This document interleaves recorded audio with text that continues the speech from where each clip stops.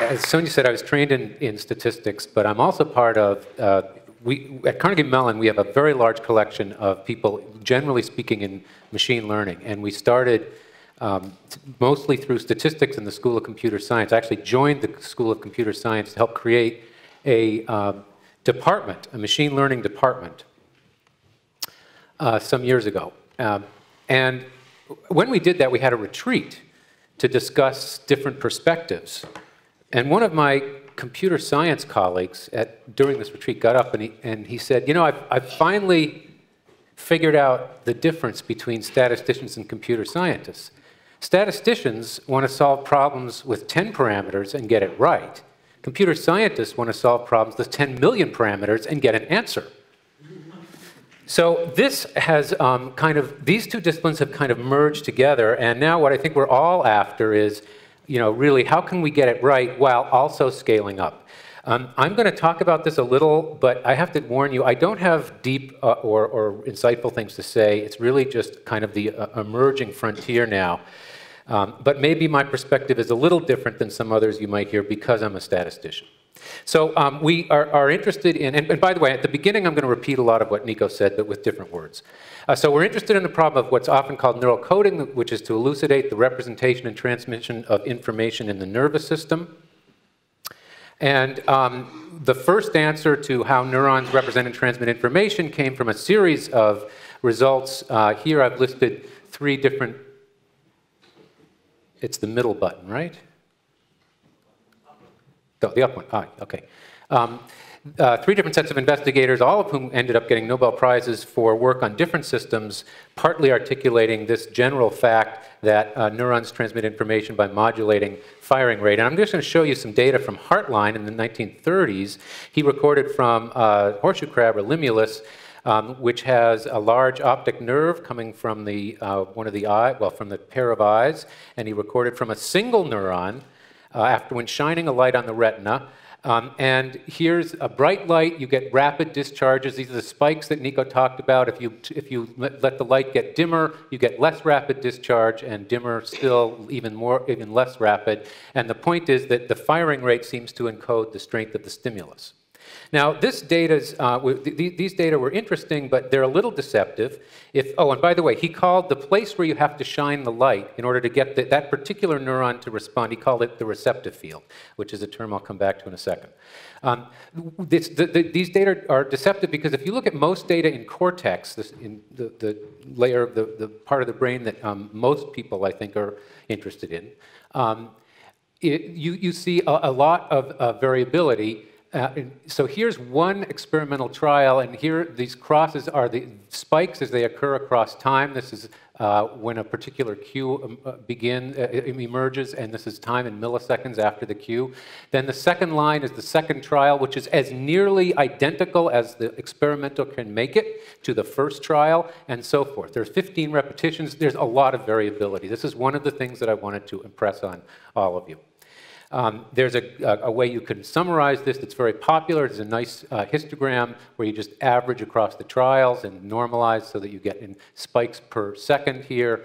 And it shows the general tendency over time for the neuron to fire. But it's still, as you can see, very noisy. This is why they're interesting statistical problems. So the neural coding question, first of all, is what stimuli or actions will drive neurons in a particular part of the brain to fire rapidly. But then as time went on, and Nico was saying, you know, as we get into, say, the 1980s or so, people started asking more complicated questions. How is information represented in ways that go beyond the gross changes in firing rate? And in particular, how does the network of neural responses vary with experimental conditions? So throughout, the statistical aspect is we have to identify the signal together with some extraneous noise, and that's why there's statistics. So here's again the Utah array, which was used in the data I'm going to show you by a former computer science student, Ryan Kelly, a very talented guy who did a postdoc with me for a short period before going on to Google. And here are these raw tracings coming off the electrodes that Nico talked about, filtered either for local field potential or spikes. These are a bunch of waveforms that repeat, and when they do, then they're considered to be spikes. And then the next step is to spikes from the same neuron, and then the next step is to show where they occur in time. The blue is another set of spikes of waveforms from a different neuron, so you get a different second spike train off that electrode. And here's a nice movie that Brian put together to show kind of the nature of the data that you can get. This is primary visual cortex from an anesthetized animal who's being shown a movie, and you're going to see the movie flash or in front of you here. And each circle is the receptive field for a different neuron. When it's red, that neuron is firing. When it's black, it's not firing. And down below, you'll see the spike trains as the movie evolves. So the point really, the reason I'm showing you this is to give you the sense that there's a very rich set of data that can be collected on these arrays. It's complicated, large numbers of neurons, and it allows people to ask more complicated questions about the structure of the network. I also wanted to mention, and there's a nice graph that was made by these guys, Ian Stevenson and Conrad Kurting, a couple of years ago, where they looked at the number of neurons being recorded versus the date of publication. This is a log scale, and there's exponential growth. So now we have a couple hundred neurons. This number's going to grow, and we can expect it to grow substantially over the coming years. So there's more and more interest in methods for analyzing this kind of data. So how does the network of neural responses vary with experimental conditions? The complications here, we have dozens to hundreds of neurons. There are unknown interactions. There's multiple time scales involved, and many possible measured or often unmeasured drivers of activity. Now, the data itself, these spike trains, actually, the data set is not very big by today's standards. Here, around 3 times 10 to the 8th data values. The big challenge is the complexity of the relationships. So we don't yet have comprehensive analytical methods. We do have I think, a solid statistical framework that can produce some simple network descriptions. Nico's showed some. I'll show you some more. Sonia's worked on this quite a bit. Jonathan. There's a lot of people doing a variety of things. I think they're all fairly closely related. And I think we're at a stage where we can articulate the problems that need to be solved in order to scale up. So in the remainder of the talk, I'll give you a quick example and just recapitulate. So this is just an example, not something we've done already, but I'm trying to do with one of the neurophysiologists in Pittsburgh. And it's similar to something, again, that Nico showed. There's recording in 2 brain areas. Here, the frontal eye field and V4. And the general question is what happens in the brain during visual attention task when the monkey has to concentrate on one particular location in space. And one of the appealing notions about which there's, I would say, fairly strong circumstantial evidence is that the 2 areas will communicate through these oscillations of the type that Nico showed. And the notion is that one area will oscillate, the other area will tend to oscillate, and that this will produce synchronous firing in one of the areas, say here, and that will effectively increase the firing rate of neurons in that area. So the statistical step that I wanted to take was to establish the relationship of the synchrony to the oscillation, or, for that matter, other possible variables. The question being, how much of the synchronous spiking is due to the oscillation? So now let me show you a little bit more about the way we go about this. You can get a feeling for the nature of the computation. Spike trains occur either in theoretical contexts, meaning the math, in continuous time, shown here, and here the natural framework in probability theory for stochastic events in time is what we call point processes. But the data occur in discrete time, typically at the 1 millisecond level as a binary time series, a series of zeros and ones, 1 when there's a spike, 0 when there isn't. If we're looking at synchronous firing, then we're talking about the case where, let's say, 2 different neurons fire in the same time bin. This time bin in our work was 5 milliseconds. And here's 2 different pairs one pair over here is a roster plot, again, like I showed you earlier. Another, pair 1 is so the 2 different neurons. Here's a different set of 2 neurons. And the circles indicate the times at which both neurons fired in the same time bin. And it turns out that these 2 pairs were picked out to show very different behavior with regard to synchrony, though you cannot see it with the naked eye. One of the sources of this difference is illustrated in this picture. So here's one neuron on many, many repeated trials, 125 repeated trials, and you'll see these bands of activity which indicate that, and I should say, the stimulus was changing across time. So these bands of activity indicate stimulus-related firing. So here's a place where the stimulus was driving this neuron to fire. Down here you'll see maybe not as vivid representation, but nonetheless, there are bands of activity where this neuron tended to fire for certain stimuli. Over here is a different representation. On every line, we have a different neuron's activity. So this is the first trial for 128 neurons. This is the second trial, again, as nearly as possible, exactly the same experimental conditions. Second trial for the same 128 neurons. And now you see bands of activity that seem to run across all of the neurons. But interestingly, that activity occurs at different times on different trials. So this appears to be not stimulus-related. And in fact, it presumably has to do with the fact that an anesthetic was used. So there's a well-known phenomenon of under anesthesia that you get these slow waves of activity going across large numbers of neurons, and that seems to be what's happening. But if you're going to look for synchrony, and you want to see whether the synchrony is related to the stimulus, the problem is you're going to have a lot of neurons firing synchronously during these slow waves. So one of the things that Ryan set about doing was to really untangle that, remove that effect from the assessment of synchrony. So the models that we use are based on firing rate. As I indicated, this is the place you start. And you might, one way to think about what firing rate is you just take some window of time, which could be broad, a big window, and you just count the number of spikes and divide by the length of time. That answer is useful for some purposes, but it suffers a number of statistical defects, and what has evolved really began in the 1960s and has gotten more sophisticated more recently, is what I would call the statistical signal processing answer. Firing rate is really represented by an instantaneous intensity of firing. It's a smooth function, and this is now within a point process framework, and what we say is the probability of spiking in a small window of time based on some driving variables which could just characterize the experiment is what's called this intensity, or conditional intensity. This probability is the intensity times the length of time, delta. And this is now what we call the firing rate function. So we now model that in various ways. Yes? Please try not to point at me with... Oh, sorry. Well, you know, it doesn't go off. I don't know. It's not going on. Is there some way that this goes off? It stays on. I don't know why. Okay. Sorry. I'll try not to blind you. So here's the variable that would determine the firing rate, and it involves the spiking history. That is when the neuron has spiked in the past. This allows for non-Poisson spiking. And then there are other more interesting variables involving the stimulus or this field potential that Nico talked about, or possibly the activity of other neurons. So statistical models of spike trains they involve two things. There's a universal formula. It's rather simple that characterizes the noise in the spike train as a function of the intensity function, and then there's also a model for the intensity.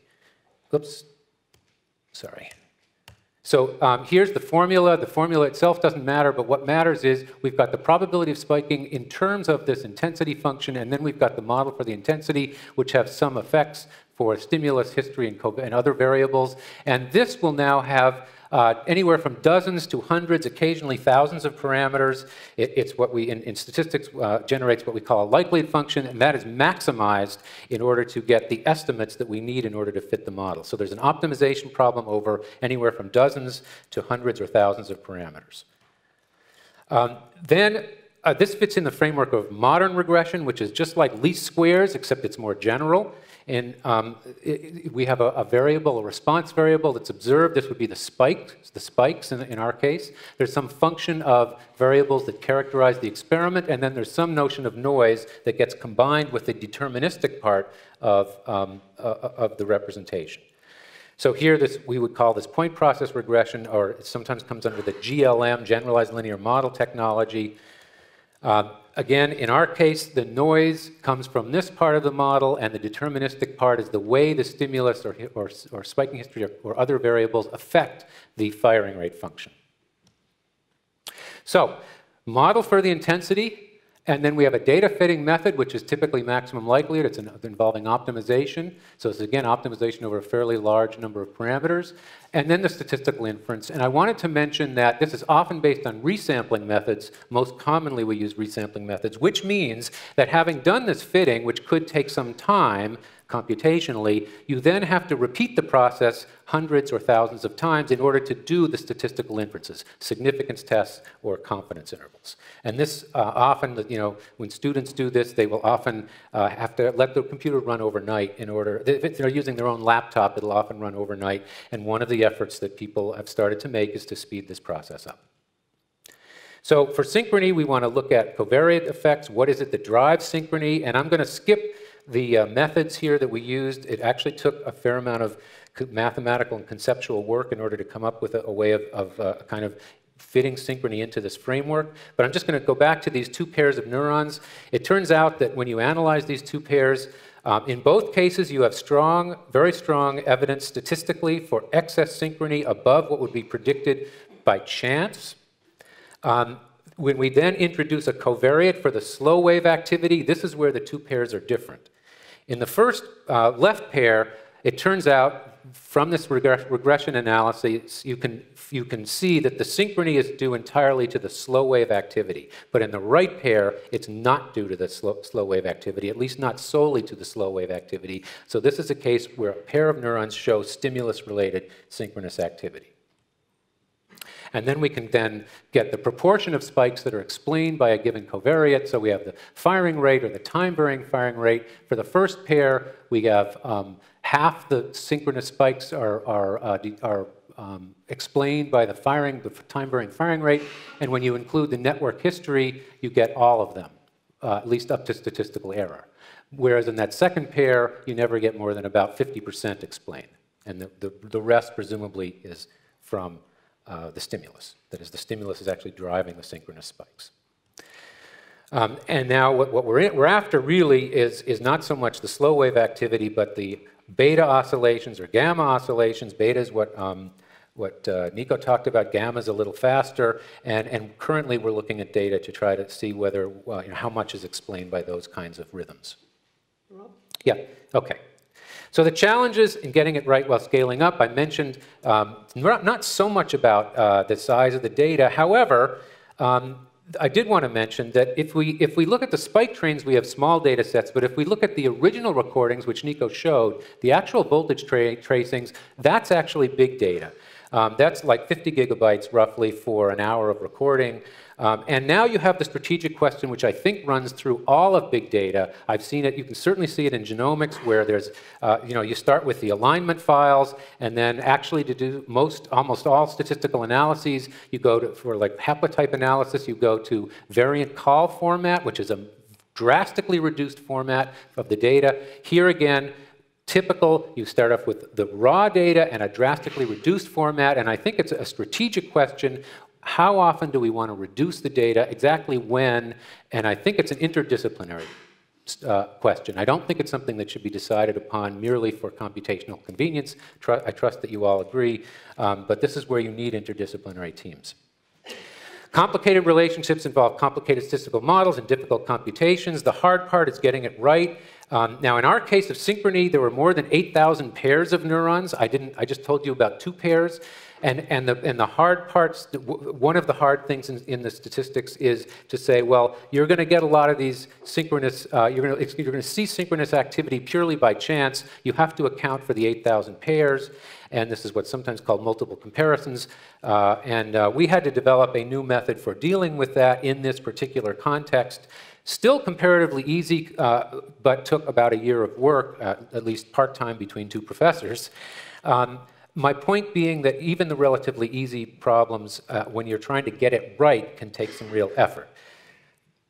The harder part is that the data can be sparse relative to the model complexity. So for example, if you look at triplets rather than 2 neurons, you look at 3. Here, from our data, you see very few triplets. And if you wanted to study something about the way triplets are related to the stimulus, you would have a hard time because the data are sparse. So currently, there's lots of interesting analysis being done with parallel spike train data. Please keep in mind that these data are highly noisy, and so we need statistics. I would say that in the next 5 years, there will be substantial progress, but it won't be through, I would guess, it's rare to have big breakthroughs. I think more we'll be building on existing ideas in statistical machine learning, which are things like parallel optimization, online learning, and so forth.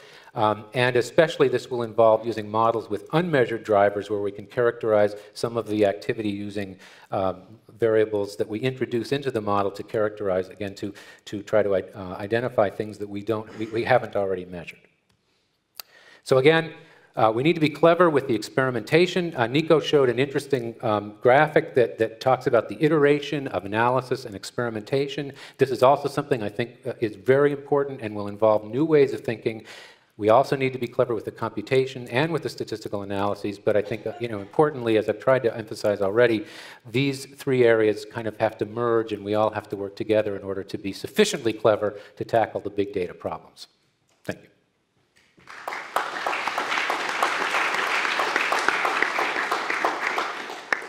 Questions? Go to.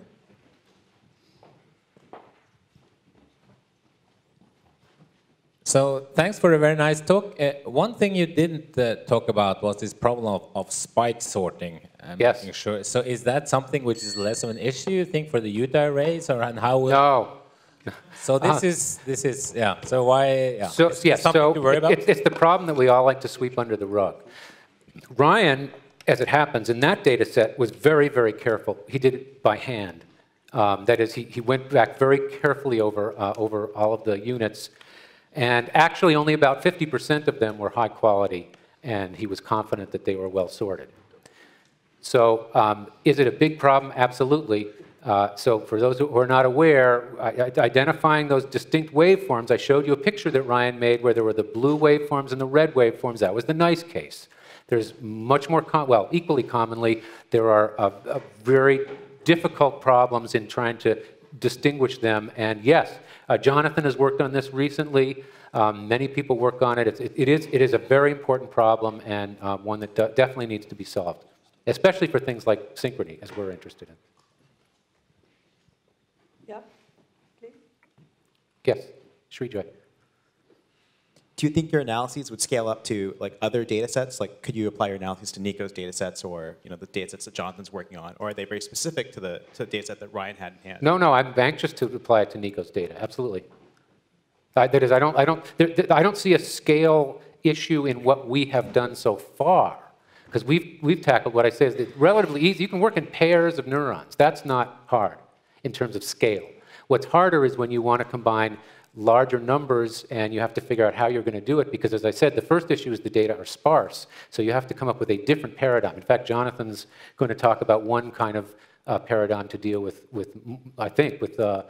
larger numbers of neurons, but it requires different ways of thinking. More questions or comments? What do you see a chance to team up, so to say, with computer scientists who do this mining of large set of data, which then can be transformed into neuroscientific questions? Are you talking about if we had all the data, kind of? No, I think, for example, we heard this morning this talk about this text mining issues and so on. I think if that these kind of methods could be, in some cases, be transferred to our problems as well, as we, for example, did with the frequent item set mining. Did you get in such kind of? Well, I'm not still. You're talking about text, like going into journal articles and so forth? Still? No. You're talking about data. I'm talking about your scientific questions, problems, yes, spike trains and so on. And I think people here have a lot of tools available, which, so to say, needs to be transformed into our kind of problems. Right. So yes, I'm certainly very anxious to see what the possibilities are. And I think, to me, the important thing is to build into any of those efforts the analytical tools. Actually, I would maybe build into is not the right word. To take account of the analytical tools that people will want to apply. So if you're going to, let's say, put a lot of data sets up in a repository, and you want to have relevant ontologies and so forth, you need to take account, I think, of the analytical methods that are likely to be used. So in that sense, I think it's absolutely essential to collaborate. Certainly there will be great opportunities for analysts to use those kinds of repositories, but only if they're useful to the analysts. Okay, thank you very much, Rob.